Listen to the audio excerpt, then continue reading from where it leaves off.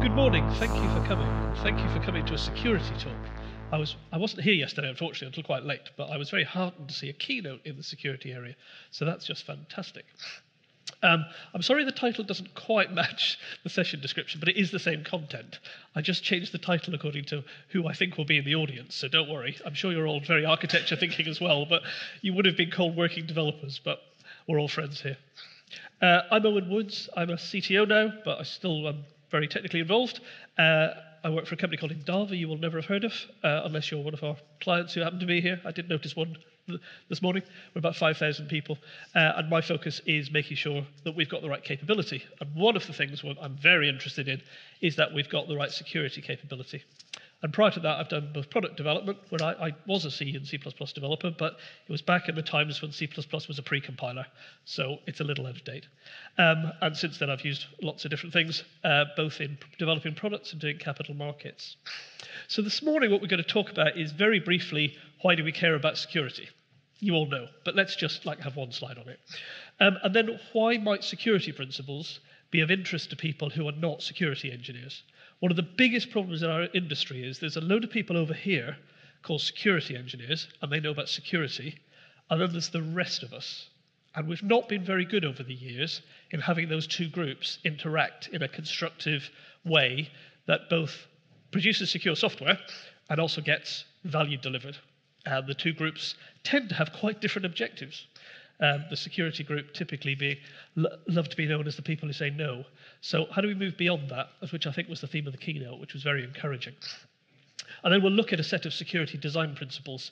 As I will mention, there are many, many sets. I don't claim mine is perfect or the only one or even the best, but it has proved to be useful. So I will share it with you, and you can decide if it's useful for you.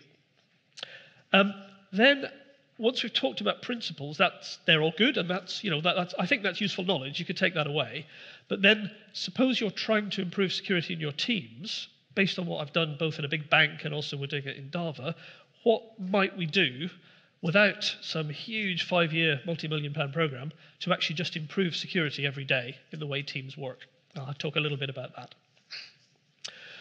So, security is important because everyone tells us so.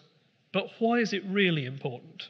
It's important because it's about protection, and it protects our systems against 3 kinds of bad things: malice, mistakes, and mischance.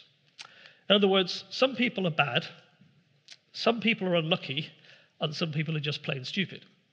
But all 3 groups of people are potentially a danger to our systems. Many of you may have been involved in a production incident that actually just involved somebody being unlucky. At a big bank I will not name, some time ago, they entirely took out one of their trading risk applications because somebody was unlucky.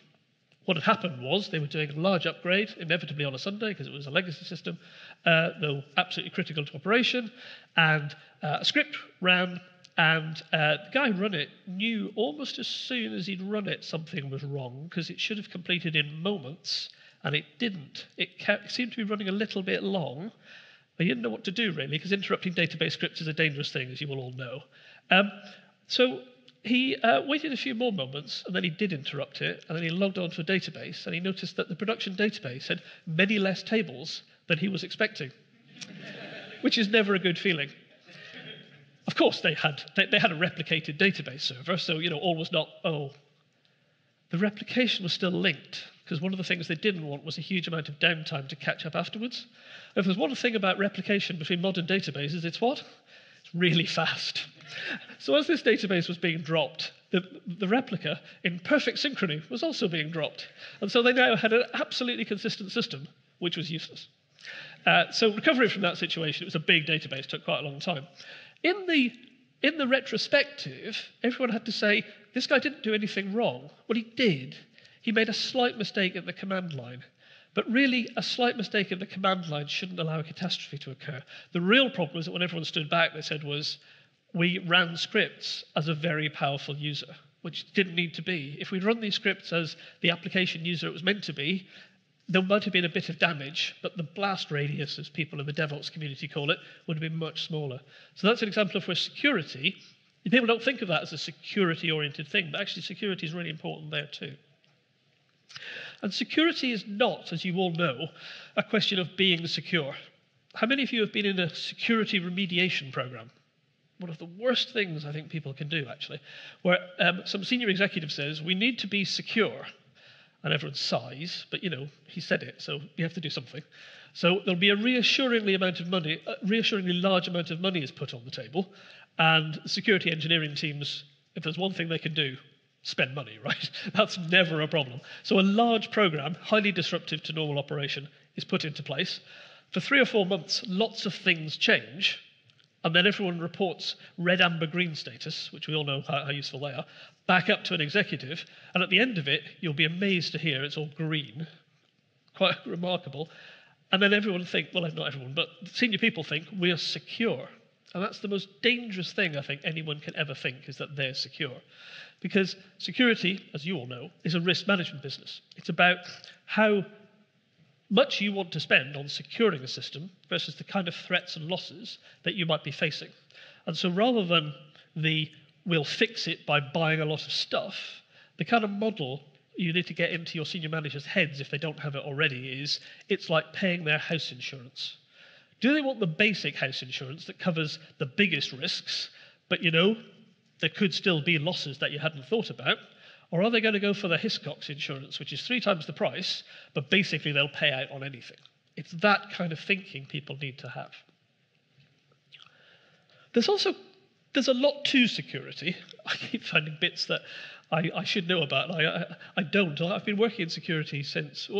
I got into security when I worked for Sybase, because we took security quite seriously. And then I actually went to work for a secure systems company, and I realized I knew nothing about security.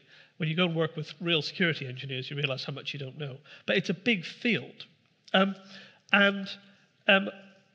bit many people talk about is secure infrastructure design. So this is the sort of Cisco certified security people, Cisco certified network architecture. All good stuff. It's not like that's not important. It is. But it's only part of it, because you've also got to deploy the infrastructure securely and keep it secure. Obviously, to keep it secure is often the problem, as you keep changing it. But that's only the infrastructure. And if you talk to most security engineers, do we have any security engineers here? As I'm lambasting them, one. Somebody can't decide if they dare admit it. Okay. Any other security engineers? Oh, I can be entirely rude to the man. Good. The snag with some security engineers is they come very much from this side of the house. And they actually know a great deal about infrastructure deployment and about keeping it secure and about standards and all those good things. The trouble is, if you run insecure applications on top of highly secure infrastructure, it buys you very little. And what I've been trying to do for the last nearly 10 years, which is why I'm so pleased to see a room nearly full of people. 10 years ago, there would have been 5 of you at the front who were all security engineers, is securing the left-hand side, which is how do you design an application securely, and then how do you implement it securely? And then the third piece, underpins it all, is how do you operate it securely? There is little point having highly secure infrastructure and applications if your operations team are almost totally unaware that security is important. This talk is in the top left-hand box. I want to sort of stress that it's not the complete story. I mean, it couldn't be. I don't know enough to give you the complete story. Even if I did, it wouldn't be a 90-minute session. It would be, a couple of days. So these are principles for people primarily designing software applications. So why do we care? Well, if we just look at the threat landscape, it's been changing a lot. There's a really interesting website, which has nothing to do with security, called Information is Beautiful, and they are data visualization geeks. I'm not quite sure who they are, really, but you can contribute stuff to it. It's sort of high-end demos of visualizing complex stuff. And they've done a nice visualization of a data set which has been made available about data breaches. And back in 2005, it was not good. There were a lot of data breaches. Things you may remember, AOL dumped all of their stuff out, Citigroup lost a load of card data, Deutsche Telekom lost a load of mobile user data. So, even back, gosh, this is many years ago now, we were already losing data. But then by 2009, things were getting quite a lot more serious, with the British NHS taking a starring role there in the middle, managing to lose quite a lot of both patient and staff data at different times. Lots of very sensitive data from the US military, And quite a lot of these you'll see being government organisations, but not exclusively. Betfair appear in the Hall of Shame as well, despite being a very technically aware company. How do you think this is going to progress from a visualisation perspective? Quite a lot less white space, you're thinking, aren't you? You'd be right.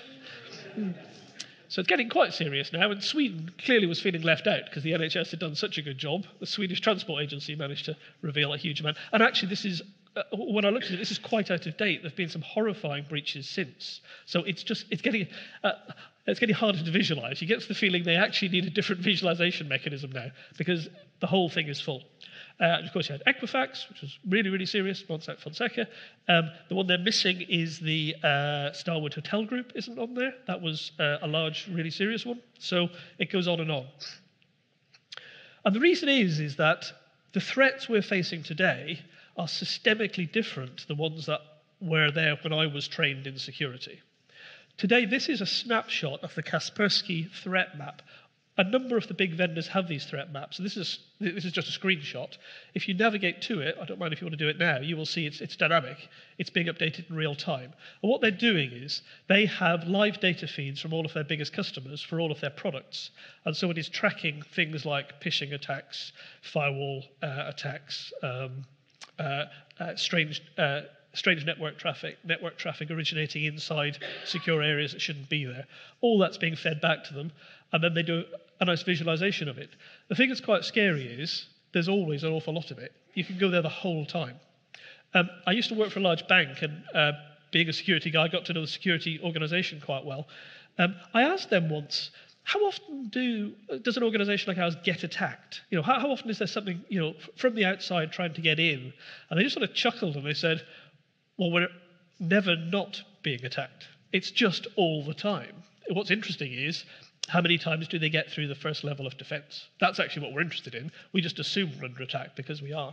And actually, I've had a minor experience of this myself. I've got, for my own delight and hobbies, I've got a little Linux server from DigitalOcean. Sits up there in the DigitalOcean Amsterdam data center. It's not got a proper host name. It's got, you know, one of those long sort of hexadecimal names from DigitalOcean. Never given it a proper name. It's got one port open. Guess which port? It's got port 22 open. Yeah, that's all it's got open. And yes, the security engineers will point out I should move SSH to another port, but that would ruin the story. And some time ago, I just thought, I wonder actually, does anyone even know this is here? Because everyone talks about random port scanning.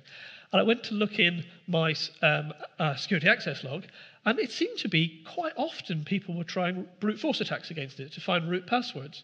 So I wrote a little script that just stripped those out every hour, dumped them in a file, and once a day, summed them by did a geolocate on the IPs, and then emailed me the report. And I was absolutely amazed.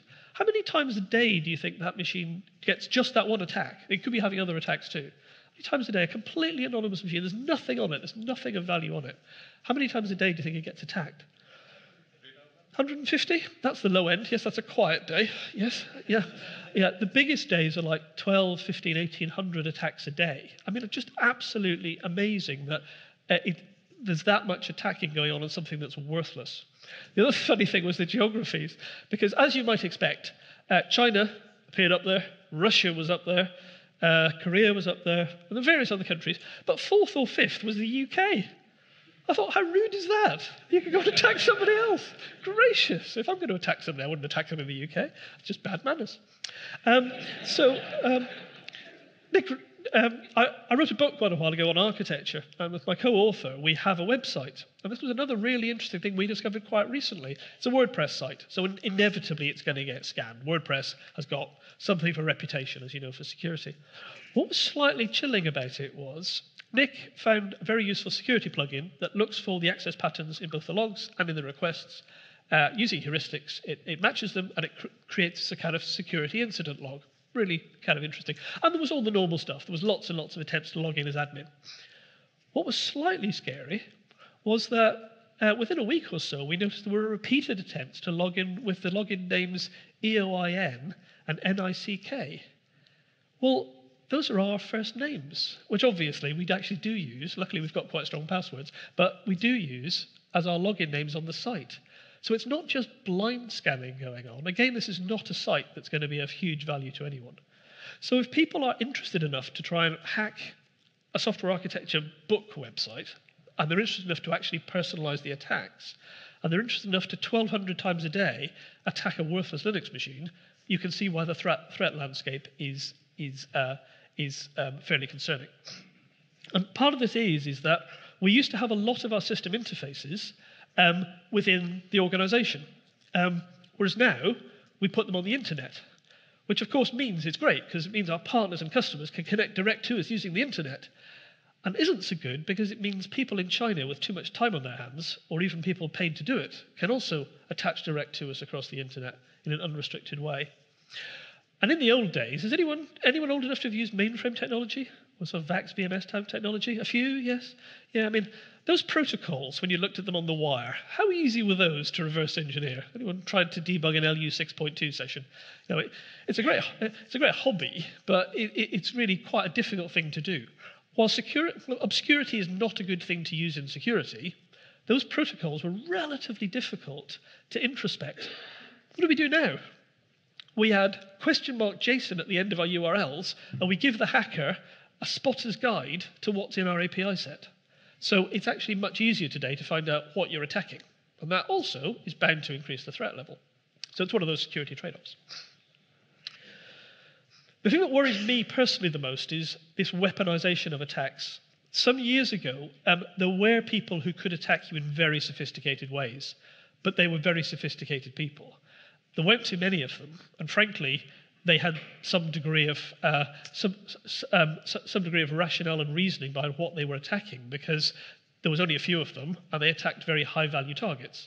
So if you were HSBC, you had to be on the alert for them. If you had a small website for your book, you didn't need to worry so much. What's happened in the last probably 5 to 10 years, but it's accelerating all the time, is what they're calling the weaponization of attacks. In other words, clever people are finding that rather than actually doing the attacks, it's more profitable to enable other people to do the attacks. So they've cracked the lesson that the people in the California gold mine rush cracked. It's a lot more profitable to make the spades than to go and dig for the gold. So what these people have done is they've created point-and-click tools and reusable SaaS botnets. SaaS gets everywhere, so now you can not only get a SaaS service for your CRM system, you can get a SaaS service for a botnet or for an extortion attack, which is nice. So this allows people with much less technical ability, and frankly not much money, to enable themselves to attack you at a level of sophistication would not have been possible until recently. And finally, there's a lot of us involved in digital transformations. Who here is undergoing a digital transformation? Oh, put your hands up. Your companies must be undergoing digital transformations because Gartner told them to, right? So everyone's having a digital transformation. And that can be good. I mean, our company is guilty of, applauded for going out and doing digital transformations, which is all good. The thing about it is that this means a lot of internal systems that before people weren't too worried about the security of them, they are now directly or indirectly being linked to internet channels.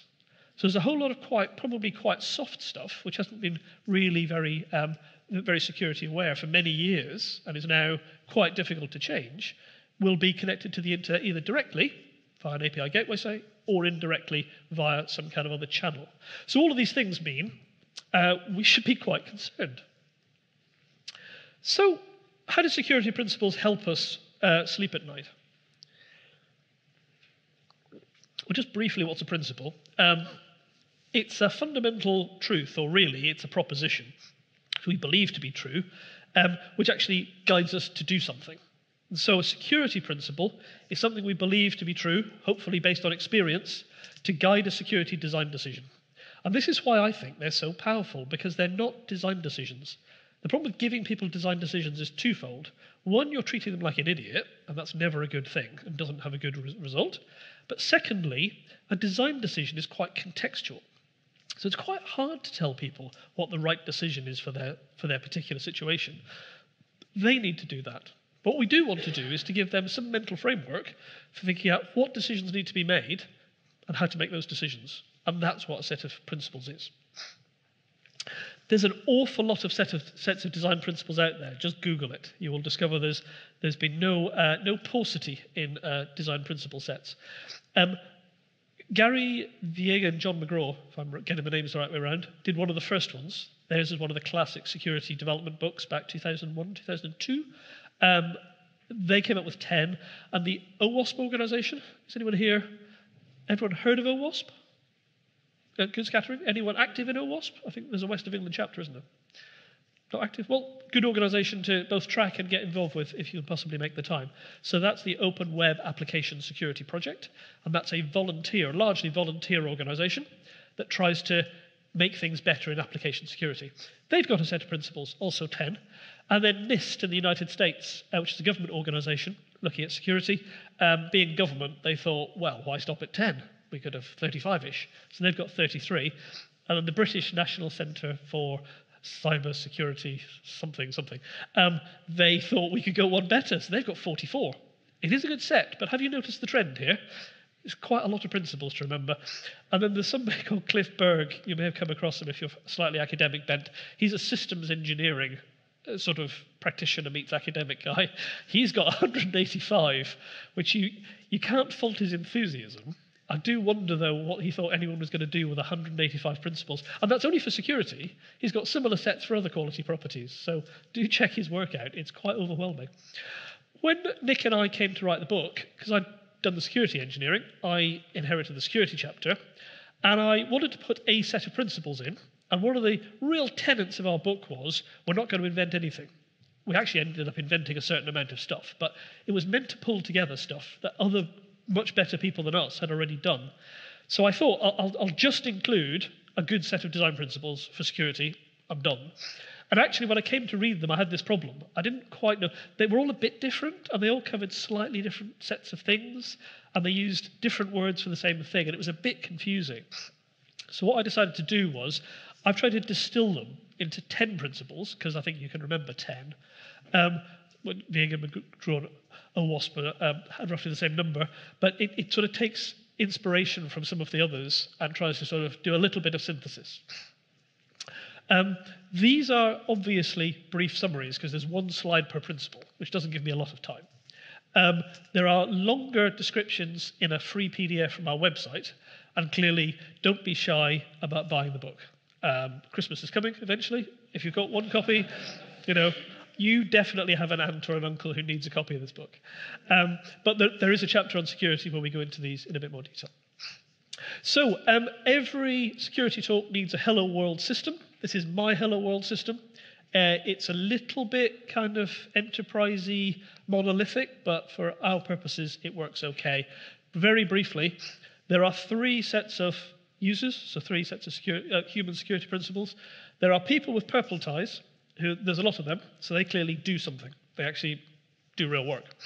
There is somebody who's close to them and has a tie in a related colour. He's got a red tie, but you'll notice there's only one of him, and he's got a jacket, so he's clearly in a managerial kind of role. He doesn't actually do anything, but he does know what these people do, at least. And then suitably distant from the people actually doing the work, this is presumably in another city in a much plusher office, there's a man with a different coloured tie because he's much more important. And he's an executive. So he's a stakeholder, but he doesn't actually understand what anyone who does anything actually does. But he does know that they need to do more of it for less money. These people all connect to the system via some kind of networking device, and it doesn't really matter what it is. It's a networking device, And then there's the traditional sort of bastion-host web server type model into some kind of large-scale enterprise computing middle tier. Then the interesting bits are there is a large data store. This could be anything. This could be a huge Cassandra cluster, or it could be a MySQL running on a single node. It just doesn't matter. But the important thing is it's a single database they're sharing. And then the shiny ball is meant to hint at the boundless possibilities of the internet, because that's a service we call, and the difference between the two is obviously we control this, and it's inside our organization, and we don't control that, and it's outside, but we're dependent on it. So obviously that has implications, which helps me illustrate the principles. So that's my hello world system. So what are the principles? I'm not going to read them, that's the contents page, but it's just to prove there are 10. I wasn't bluffing. The first one is least privilege, which is probably the one that you are most familiar with, even if security is not something that people shout at you a lot about. The problem with many systems, such as our unfortunate upgrader in my anecdote earlier at the large bank, is we tend to give people a lot more privileges in any security model than they actually need. If we limit privileges to the minimum needed for a specific context, then a number of good things occur. In particular, if something goes wrong, so for example, if a particular password is guessed, the access that gives somebody is much, much less. The other thing is that if something happens and we need to trace back why it happened, there's a far smaller set of principles, people, that we need to go and think about. So it's about minimizing problems, really. And it's also about protecting individuals. If, for example, a payment gets released that shouldn't be released, and all 500 people could release a payment, then there's 500 suspects. Or should we say 500 people who need help to understand their mistake. Whereas if there's 5, then the 495 clearly had nothing to do with it. So there are lots of benefits to this. The trouble is, there's always a trade-off. This is a lot less convenient. Why do you give everybody root access to Linux servers in development? I nearly said production. I'm sure no one does that in development. Because it's convenient, because they can just get on with their jobs. If you compartmentalize the security, you bring in lots of administration, people need a lot more help, you need lots more escalations. So my classic example of this is, if you've got 100 services running as separate things, let's call them microservices. I'm starting to hate that term. Has anyone else had enough of microservices? So I really have just had enough of microservices. Just call them servers or services. The classic thing here, which is normally in good practice actually for lots of financial services organizations say this, you create a security principle for each service, and that gets given the privileges it needs for its service. A related principle is to separate responsibilities. So, whereas this one is about narrowing down the set of privileges somebody's got, probably in a particular area, separating responsibilities, if you like, is orthogonal to it. It runs the other way. This is about breaking systems up into separate security domains. This is very common in financial services, where there's principles such as four eyes principle. You need two people from different roles to let something happen. Or you would not let somebody from the trading area have access to the risk system, or at least not right access to the risk system. People who are involved in financial accounting cannot change trades. It's this kind of separation. The reason we do it is it achieves a lot more control across the business process. If you're going to defraud an organization, you're going to need the cooperation of a whole group of people. One person will not be able to cross the business boundaries to allow the fraud to go undetected. And in fact, it really wasn't a joke at the time, but there was a very large financial fraud in a London branch of a large international bank some years ago, where this was the problem. Somebody was sitting in trading who still had access permissions to systems that were used to control trading. That's exactly why this was able to occur. And they had a detailed knowledge of how those systems worked because of a previous role. That was not meant to be something that was allowed in that environment. It's just that somehow an audit check had failed. So it also limits the impact of successful attacks. If somebody breaks into the CRM system, you would rather that they couldn't start moving money around. The trade-off again is that it adds complexity. You've probably now got a grid, actually, of security domains which you need to worry about, as opposed to one big one, which is sort of easier to deal with. And the classic example here is that in a retail organization, if you've got people who deal with orders and customer returns, they're not the same people that deal with payments, particularly refunds. They may be able to request, but for example, over a certain limit, they can't authorize. There are people who are experts on moving money in and out of the company, and there are people on moving goods in and out of the company. And you don't want those two domains overlapped because of obviously the possibility of a fraudulent order then allowing a fraudulent payment.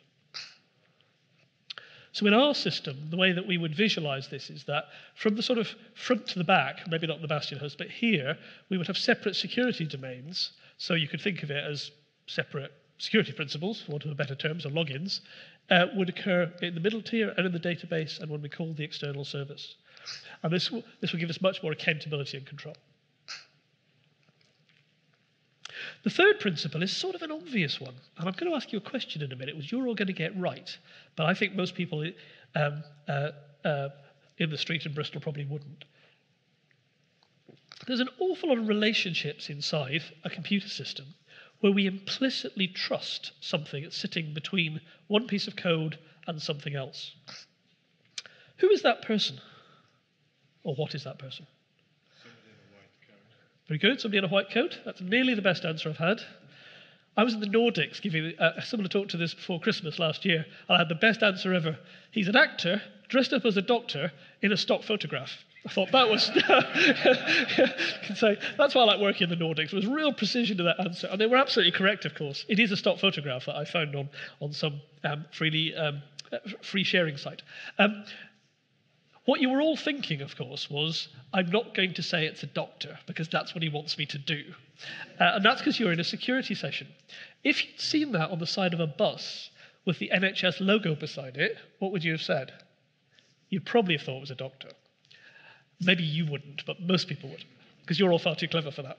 The point is that we often take a lot of things on trust. We don't validate what we're trusting very carefully. And we see this all the time. The classic way to subvert most systems from a security perspective is to stick a malicious piece of code, or even a malicious person, into a communication chain. So the principle is, assume that the entities that you are interacting with are untrusted until proven otherwise. You need to have a clear process to establish that trust, and then having established it, you need to validate it on a regular basis. So that's sometimes really easy to do, and we do it, and sometimes it's quite hard to do. The trade-off tends to be operational complexity and development overhead. So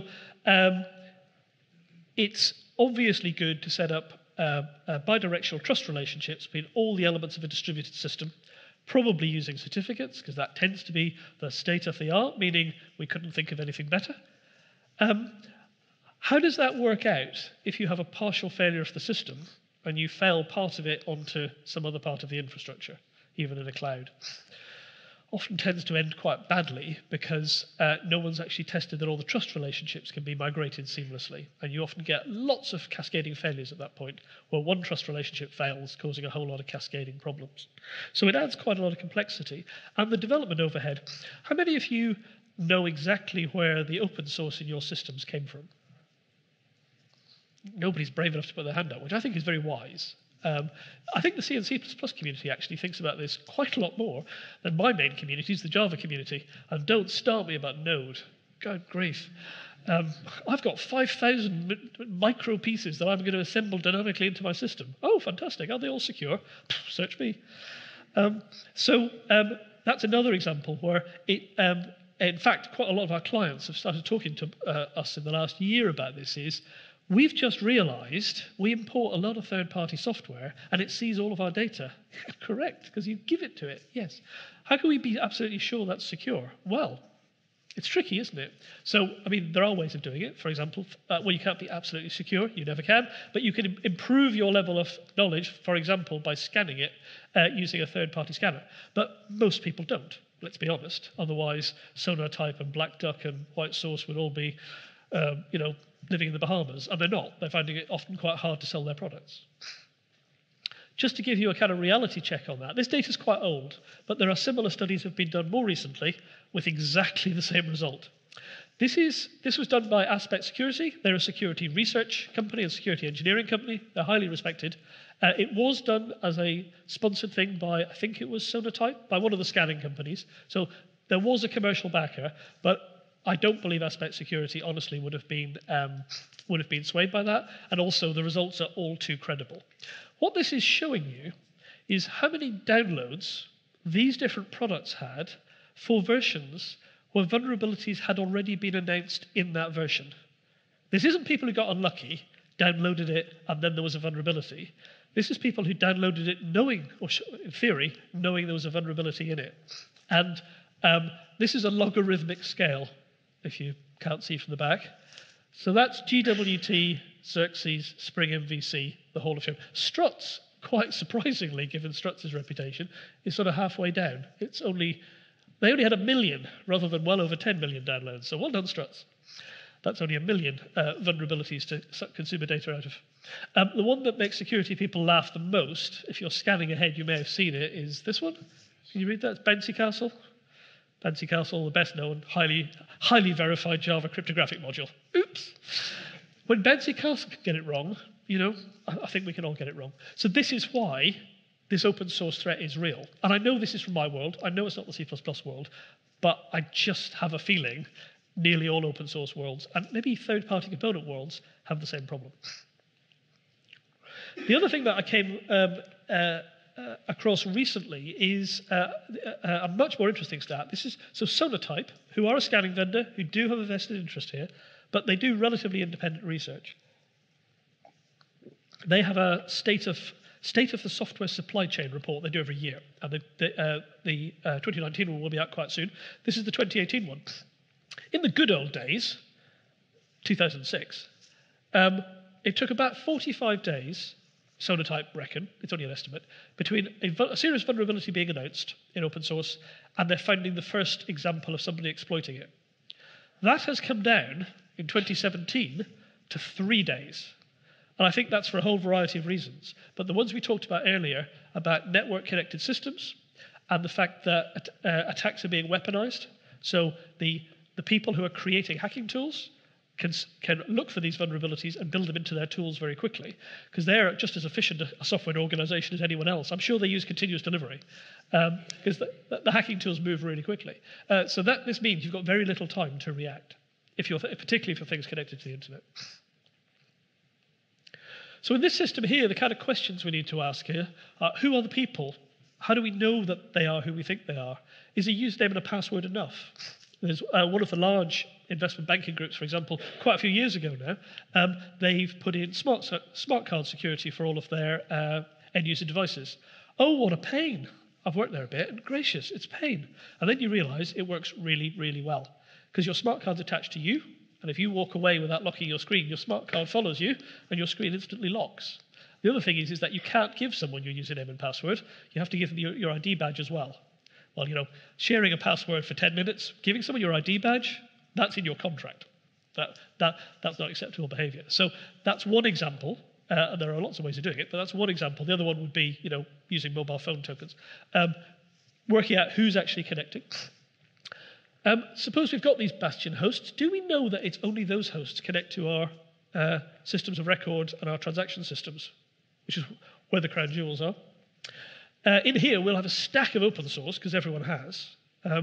We recently we did a test on one of our internal systems, and it's 95% of the code, as in bytes, that we ship into production is open source. It's not 95% of the intellectual property, if you like, because only some of that open source is really in use. But there'll be a whole stack of open source here. Where did that all come from? And even if it's not open source, are the vendor libraries, if you're buying vendor libraries, are they up to date? What can access the database? Because this, after all, we all remember the bubbles. The bubbles are getting bigger, less white space. That's what they're after. What can access the database? Can something running here actually access the database? Does our network allow that? Can somebody from outside the organization actually access the database? Maybe that's necessary. Maybe there's a third-party vendor involved. But how is that secured? How many times is that done in a hurry to meet some kind of a deadline? It's going to be made more secure later. And then the flip side is, what are we actually connecting to? We think we're connecting to a secure service that moves money. How do we know we are connecting to the right secure service? All, in a sense, obvious questions. But I'll put my hand up and say, there's many systems I've worked on, I couldn't answer all of those. So I don't know how you're feeling at the moment, but it always worries me when I go through my checklist. I think, there's quite a lot here I don't know the answer to. The next principle is be simple. Pick the simplest solution possible. This is sort of in tribute, really, to Tony Hoare, a great hero of mine, really, in computing.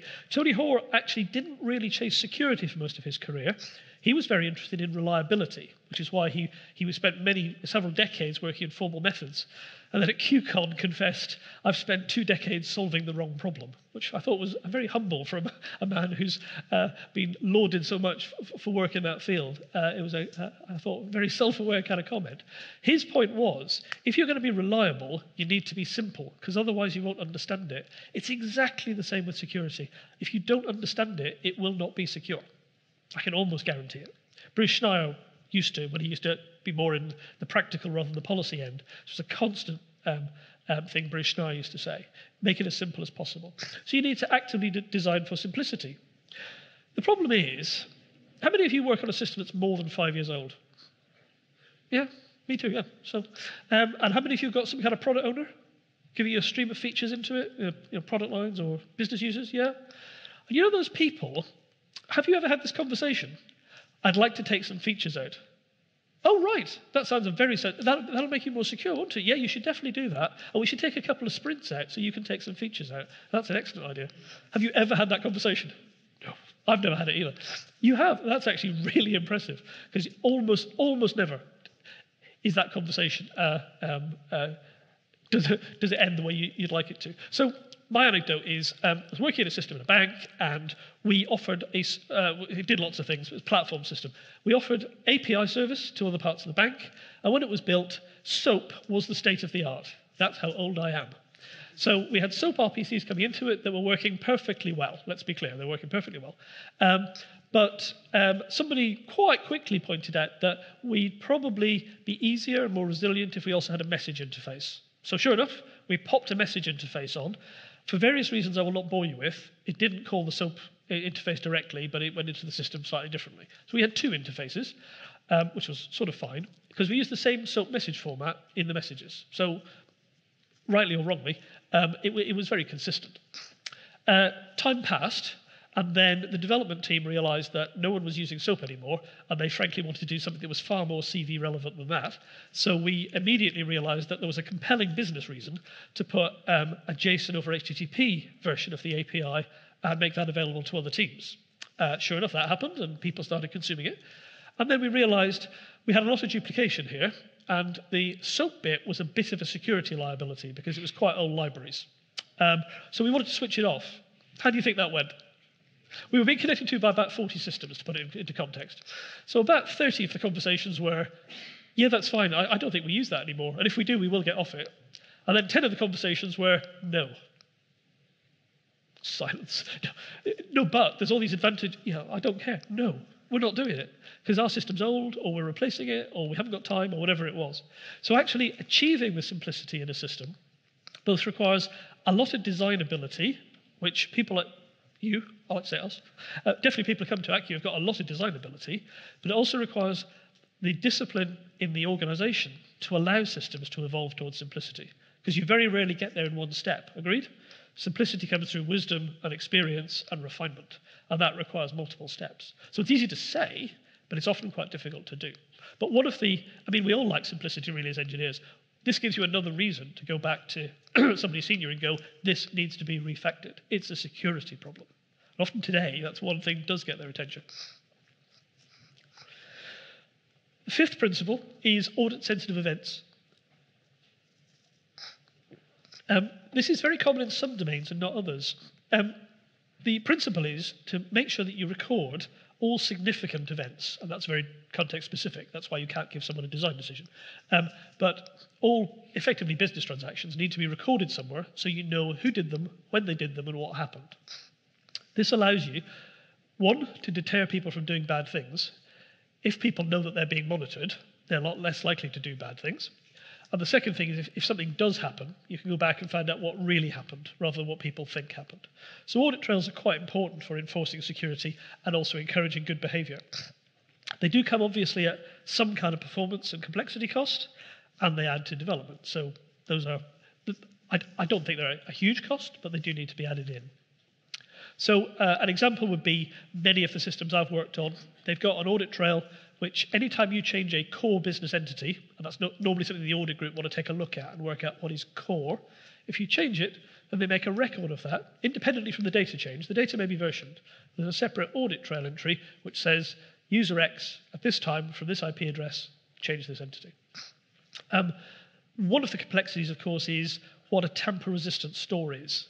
Because if somebody can break in with the database user and then modify the audit trail, that's not very useful. And actually, creating secure audit trails, it's all a question of judgment, but actually, that's something of an engineering challenge. If you go to Google search tamper-resistant append-only stores, unfortunately, the main hit you get back is blockchain. No, don't even think about it.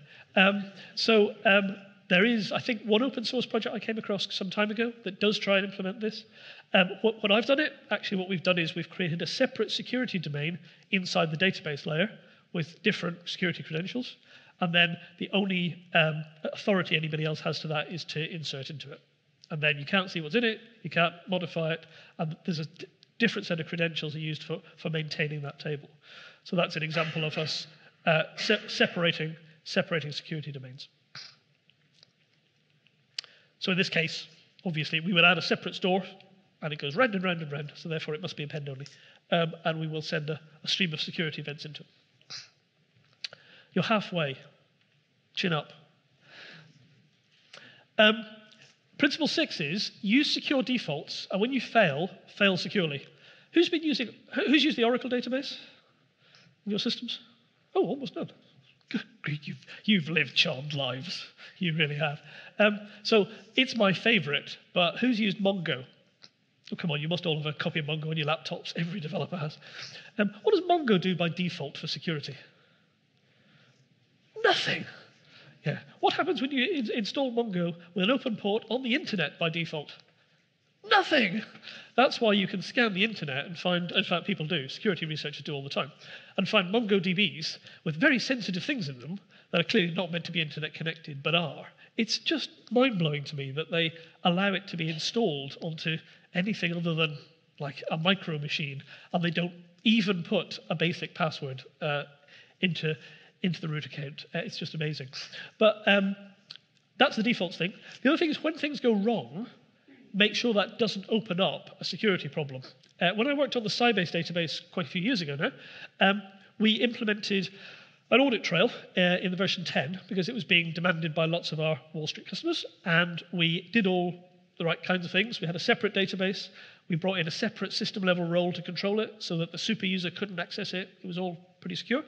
And we then had to decide on the behavior if there was a problem with the audit trail. You may remember Sybase made their name in trading systems. So the two things that they prided themselves on, we never go down, and we never slow down. Never go down, never slow down. So the first version of it made a very bad security decision. If they couldn't write to the audit trail, and that was typically because it was full, they suspended auditing, admittedly with an alert, but they suspended auditing and continued. And that lasted until we shipped the beta to a large bank who tested it and kind of went, we found a terrible bug. When the audit trail fills up, it stops auditing. Yes, we said, isn't that fantastic? Trading system will carry on working. And they kind of went, that's the point. If somebody can fill the audit trail and disable it, it's useless to us. Could you switch that the other way, please? And with 2020 hindsight, I do accept it was a pretty stupid decision. At the time, though, it seemed like the right thing to do because they'd want their system to keep going. So at the application level, it's quite often when there's a failure, we need to think about when we're recovering, how do we keep things secure? And how do we make sure that when it's in the failed state, we don't accidentally make it secure? So the bottom one is an Oracle example.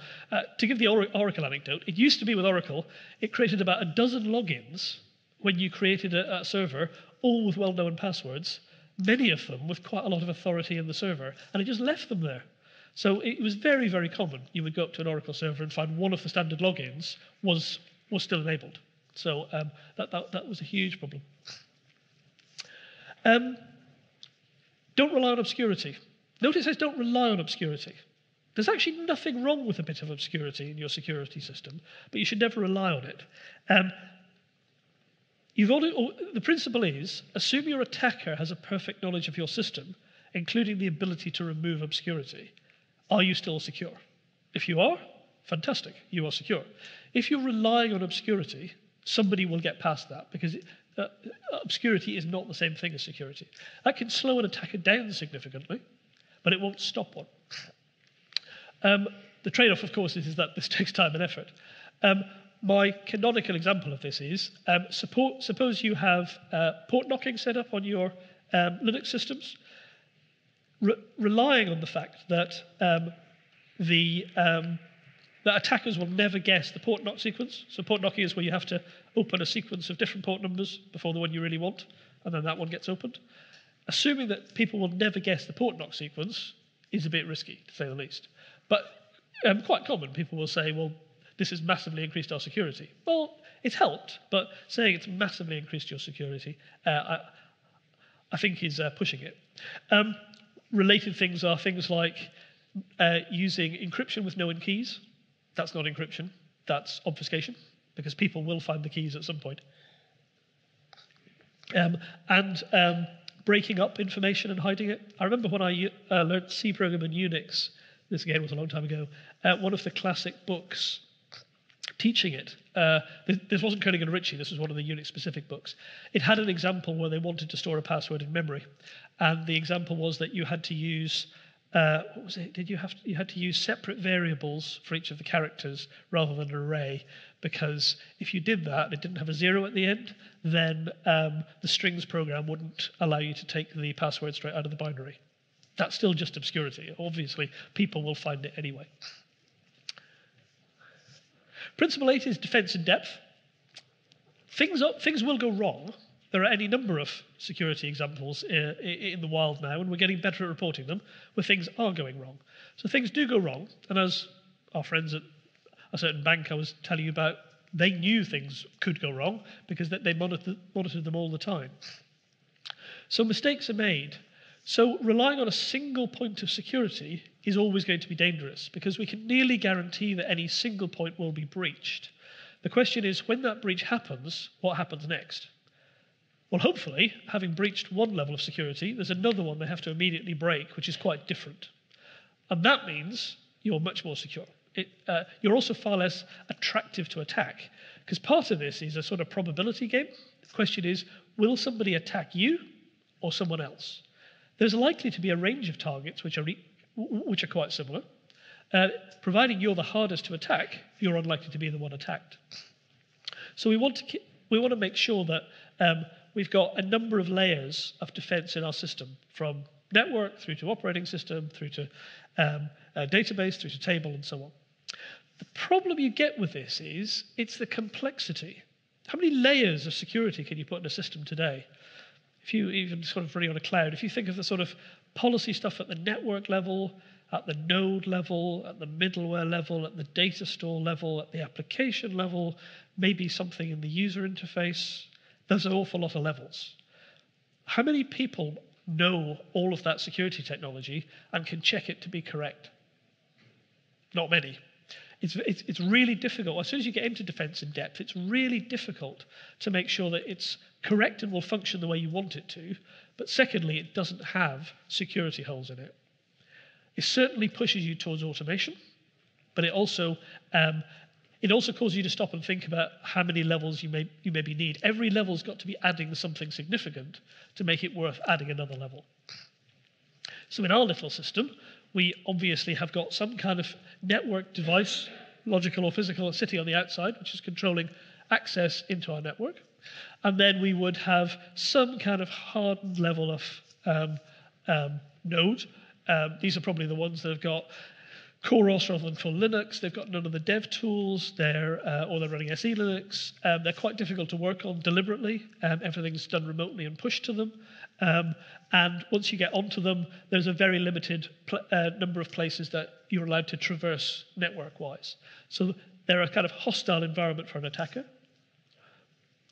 Then our middle tier would be secured, both the individual pieces and the overall area, both with network controls and access controls, probably.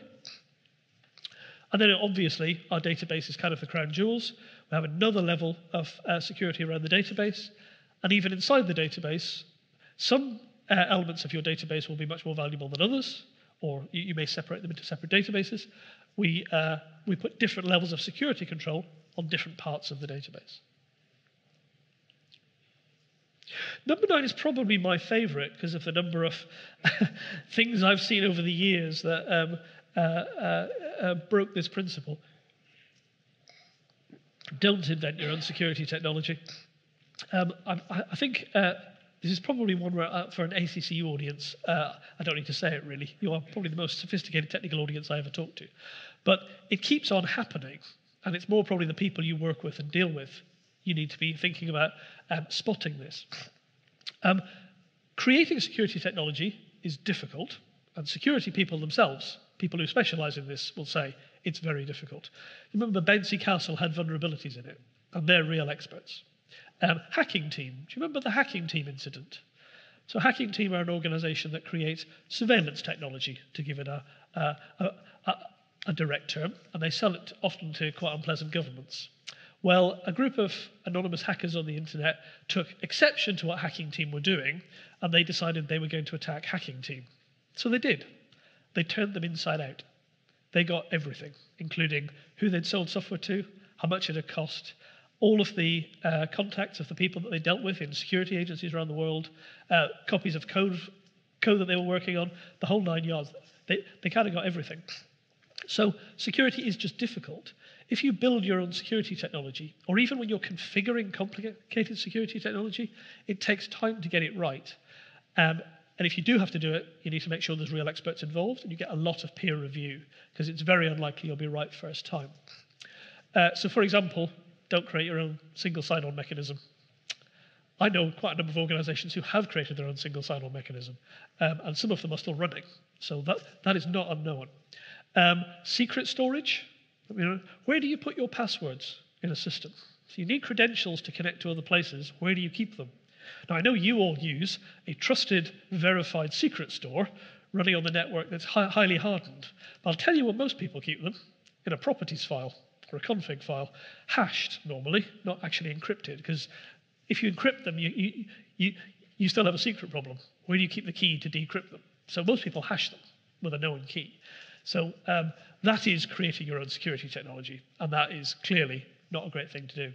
So we need to choose proven things, give them time to mature, and make sure we understand them. In our system, my example is keeping passwords in a password store.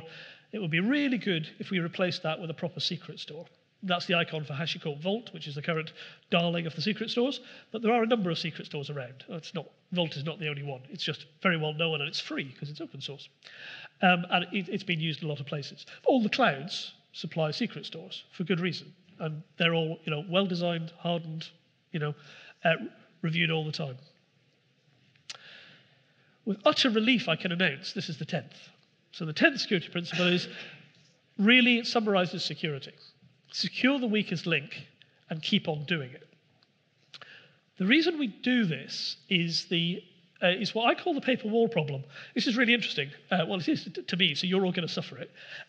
Is that I've been using this term for years. The idea is if you have a castle with a moat and 4 walls, if you have 3 really secure walls and the back wall is made of cardboard, you haven't got a very secure castle. When you look at a lot of systems, they've got one of their walls is made of paper. And that's the bit that needs to be secured. The interesting thing was somebody from ThoughtWorks came to one of my talks about a year ago, and he emailed me and said, really interested in that analogy. I really like it. Well, I'm starting to use it. What's the reference for it? Where did you get it from? I said, I picked it up from a book years ago. And he said, it's funny you say that, because I've searched Safari and Library of Congress and Web of Knowledge, and I can't find it. I went, oh, maybe I made it up. Actually, I think what happened was at Intratrust, we had our own security research lab, and I think some of our researchers used that term, and perhaps it's buried in an obscure paper one of them wrote. So I don't know the provenance of the term, but it's an analogy which I found very powerful. People get it immediately. If you've got the weakest link, that's the bit you go and secure, and then you worry about how thick all the other walls are. So, excuse me, the principle is you find the weakest link in your security, and then you strengthen it, and then you repeat the process. And the security engineer's approach to this is called threat modeling. How many of you do threat modeling on your systems? Yeah? Oh, a bit, that's okay. We've been told to. We don't know how to. Oh, so been told to. That's slightly different. That's the guy in the blue tie, isn't it? He's been talking to Gartner, and Gartner said, do you do threat modeling? And he went, no, we'll get right on it. I said, do threat modeling. Which is not nearly as hard as it sounds. I do a presentation on threat modeling, which my colleague Vlad Kalmick, who's our head of app security, goes around in Java all the time explaining threat modeling. I mean, threat modeling is not rocket science, and there's a good book I will recommend at the end. Will show you just how un-rocket sciencey it is. But this is fundamentally the security engineering process. Find the weak bit, improve it, repeat. My classic example here is where you've got a really cleverly locked up database. People have thought hugely carefully about the access control. You've encrypted it at rest within the database, and then you back it up. And what happens to the backups? No one knows because it's part of operations. And operations go, we send it off-site. Yes, but how do you send it off-site? We squirt it down a network connection and it goes to some other company. Oh, is it all secured? Probably. They're very good. They normally think of that kind of thing. How about the network connection? I don't know, I haven't checked. So everything's been secure until there's one step in the process that somebody wasn't quite on message, and actually we've got a huge security hole. So again, we fix that one, and we go, what's the next weakest thing? And we will keep finding them. So my 10 principles are, assign the least privilege you have to. Separate responsibilities as much as you can. Be careful what you trust, both in everything, things you connect to, people using your systems, pieces of software that you're calling, pieces of software that you're importing. Be as simple as possible, because that way you've got a good chance of understanding the system to work out if it is secure. Consider auditing sensitive events, especially in business transaction type systems, because then that's a major motivator for people to behave well, and then if something does go wrong, you've got a fairly trustworthy store to go back and find out what the sequence of steps was. Again, it's a different presentation, but attacks are very rarely one thing. They're a long chain of what can look like quite innocuous steps. That's where the audit trails can be really useful, because you go back and go, oh, I see now, it took 7 steps, but that's how they did the credit transfer. When you're building systems, and especially using third-party software, check that there are secure defaults. And if you're a product company, which I know you get more product companies here than most audiences I talk to, make sure that when you ship your product, it's secure out of the box. So, for example, don't allow people to set it up without putting basic credentials into place. And when things go wrong, make sure that the system is still secure. Go through failure cases. We mustn't rely upon obscurity. There is nothing wrong with a bit of obscurity. It doesn't cause a problem. In fact, it can be useful, because it does mean that the casual passerby can't get access to information, but obscurity is never security in itself. Things will go wrong. We will get breached. So make sure that we can have multiple levels, so that when one level is breached, then there is another level to stop them, and another level, and so on, as we get towards our most sensitive resources. Don't invent or indeed deploy other people's invented security technology. Don't be the first to work on a newly shipped system. Make sure that other people have looked at it first.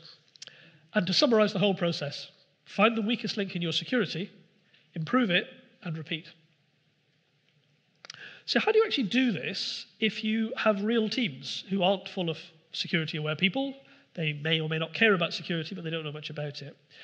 Well, when you start, you'll get quite a lot of concerns, both from management people and from engineering people, such as the first question will be, what tool are we going to use? That is the first question I've heard in lots and lots of client teams. Can we buy a new tool? Well, you can. It won't improve your security, but if it makes you feel better, by all means, go buy a new tool. This is going to cost a lot, isn't it? Well, it depends what you compare it to. Compared to having your user data all over the darknet, I'd say it's pretty cheap. Who should be involved? I think we have a security group. I think they could do it. Well, as I think the keynote yesterday said, no, they won't do it. In fact, they shouldn't do it. We can't do this because we're agile. We have to keep stuff moving to production all the time. It's not possible to build your security processes in. No, it definitely is. And won't this slow everything down? What we have found is that some people, God bless them, will find this fascinating, and some people, God help them, will absolutely hate it, because they're going to have to do some of it, but some people will just hate it and find it tedious. Teams need a lot of guidance, and actually they need a bit of inspiration as to what good looks like and to why this is not going to destroy their working environment, and the fact that they're on a journey and that they should get recognition and reward for getting on the journey. The biggest anti-pattern, and one that I've been battling for years in big financial organizations, is security engineering own the process. They tell you what to do, they give you a tool, they check you've run it, they've got an Excel spreadsheet full of names, and they want to turn them all green. At the end, everyone goes, well, I think you'll find we're secure. It's not security engineering's process. Security engineering need to re-enable themselves as enablers of the teams. A bit like we're now talking about DevOps. Right? We don't want infrastructure experts doing everything and then handing it to the teams. We want them empowering teams to be able to do their infrastructure work. Just the same in security. It's another similar specialization. It does help, though. So the opposite anti-pattern is you say to the teams, you are empowered. Go and be secure. And then off you go. And the team goes, huh? I have no idea. I don't even know which book to read. So a defined starting point and a set of standards for them to start from, and also a set of red lines, actually. I shouldn't have said red lines, should I? Very sensitive topic at the moment. A set of do's and don'ts is actually quite useful because the teams do like to know where the boundaries are. And finally, having a roadmap helps people to avoid overload, so they don't try and do everything on day one. They do go, yes, well, this is simple, because the security engineers know this is quite easy. Oh, this is very hard, and there's all the bits in between. So let's start with easy and then move up towards very hard. Let's not go, oh, advanced code analysis, that looks fun, yeah, but it's very hard. Let's not start there. So the tactics we've found work are form a group of security champions. That's the people who love it and invest in them. And involve many kinds of people in that. It's not all devs. There should be testers, there should be business analysts if they're interested, project managers, architects, whoever's interested, infrastructure people, application managers. The people who really are interested in security and genuinely interested, get them into a team because they will support each other and then give them the investment to grow.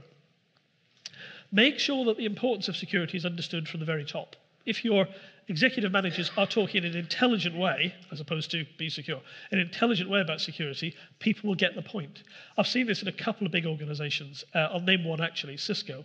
Cisco, from the very top, make it very clear to everyone, security is job one. Do you understand? And everyone talks about it. Corporate executives, VPs of engineering, team leads, principal architects, everyone talks about security. So it's obviously important.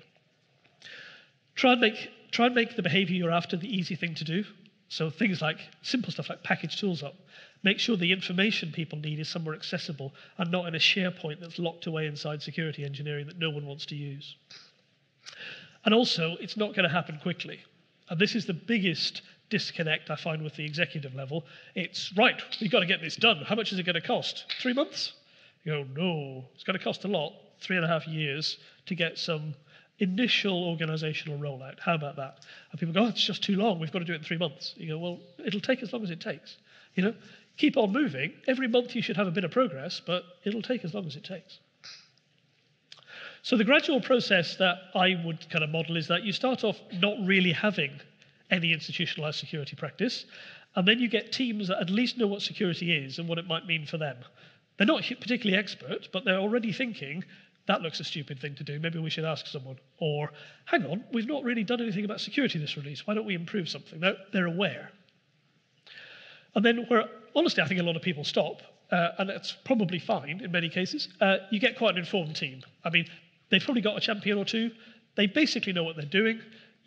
They don't self-identify as security specialists or experts. They're not working on secure software, but they do know how to avoid all the common mistakes, and they do think about security in their life cycle. And that's a pretty good place to aim for to start with. Above that, you get the kind of highly competent application security teams. They're using advanced tools. They're probably contributing to the community. They're in their local OWASP chapter. They really are part of security, and maybe they might be actually involved in building secure software. And finally, you get expert teams, where these are probably people working for secure systems vendors, government agencies, the armed forces. They're building verifiably secure software. So this is just an example, but what you need to do is figure out what level you think you're aiming at, and then what practices are going to go in at each level. So, I would say security principles, OWASP top 10, basic security coding, do some penetration testing. You're kind of security aware. You know about it. You're not experts, but you do know there are things to remember and things to try and check. An informed team is starting to think about secure coding practice more actively. They've read a few books on secure design, and they're thinking about how to improve that. They're starting to manage their open source, so they realize that there's a really rich attack vector there. They're doing static scanning of their code in their pipelines. They're thinking about security requirements earlier, and they've got security requirements in their release criteria. And then as you go up towards the competent team, they're doing threat modeling, They're doing much more reviews. And security design and implementation is just what they do because they know about it and they think it's important. And then above that, you've got more advanced techniques that specialist security companies or the internet companies would be doing, which honestly I don't see in many organizations outside that domain. There are a couple of models that might help or might just make you run screaming from the room. OWASP have one called SAM. What they've done is identified that there's 4 bits to it to make it work.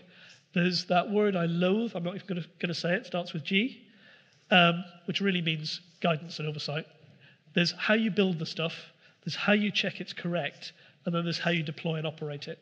And what they say is, if you miss any of these pillars, it's a bit like my first diagram, if you miss anything from these pillars, you're probably not going to be successful. You're going to have gaps. And for each of these boxes, if you go to OpenSAML, they've got some quite detailed guidance about how you might go about these. Microsoft have their secure development lifecycle, which unfortunately they have written as an utterly rigid waterfall, which is very, very unhelpful because everybody in modern development looks at it and goes, well, we're not doing that because we cannot do a waterfall. Well, actually, if you think about it more as it's a loop, which it would be nice if they drawn it as a loop. If you think about it more as a loop, that's more of a process that people are prepared to follow. You maybe do training first, but every increment you're thinking about security requirements, you're working out if you've got design problems, you're implementing it securely, you're checking what you've done, and when you release it, you make sure that whatever's being released makes things better, not worse. So things like the incident response plan. It's also quite aimed at product developers, so a lot of the language in it, understandably, it was developed for Microsoft. A lot of the language in it doesn't gel all that well with app dev teams in, say, mobile banking organizations. What I think I would say is that for informed security people, there's an awful lot of good advice there because Microsoft has done a huge amount of work over the years, the last 10, 12 years, to build secure products. We will remember what a laughingstock they used to be, and now they put a huge amount of effort into rectifying that. So there's good advice in it. It's hard won. It's just presented in a way that a lot of people go, oh, that's not for us. So to recap, we've seen 10 security principles. I think they're straightforward and accessible, and I reckon at least 7 of them, depending on the person, weren't news to any of you. However, can you take those away now and apply them to your project? Maybe for you, maybe not for you, but for the entire project team. These are things we should be thinking about to make ourselves a security-aware team. And then you might want to think about how are we going to improve capability over time. And so we might want to think about what level of team we want to be, what kind of security problem we've got, and then what practices we think fit at each level, so we can start to track our progress and start to think about what practice is next. And should you want to, there are a couple of quite heavyweight models which can give you some ideas about how to progress your own security practice. I'm not going to go through them, but there are lots of references. Obviously, the slides will be published, so you can click through to the references. On the books, the one I'll mention is threat modeling. I don't know, has anyone here read threat modeling? Adam Shostak's book.